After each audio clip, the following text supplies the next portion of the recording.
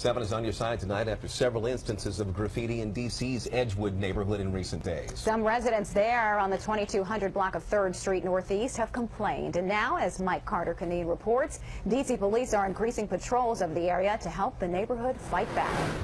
You can't go defacing somebody's property. D.C. police are investigating what residents in the Edgewood neighborhood call an uptick in graffiti in the past few days around 3rd and Adams Streets Northeast. I'd probably be, a little upset because it'd be on my walkway. I never seen it in this neighborhood before, and I just hope that it don't lead to anything else. While many neighbors here worry these tags could be a precursor to other criminal behavior, other neighbors say the real problem here is drug dealing and other illegal activity late at night.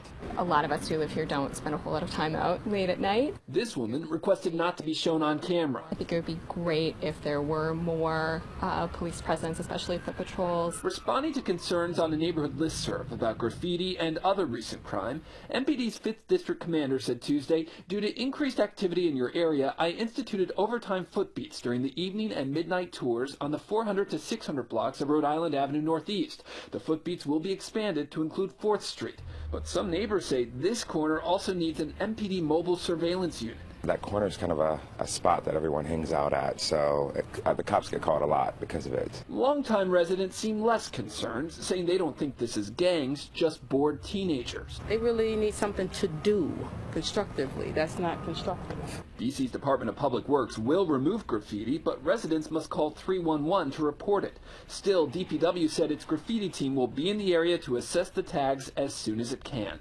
In Northeast Washington, Mike Carter-Canine, ABC 7 News.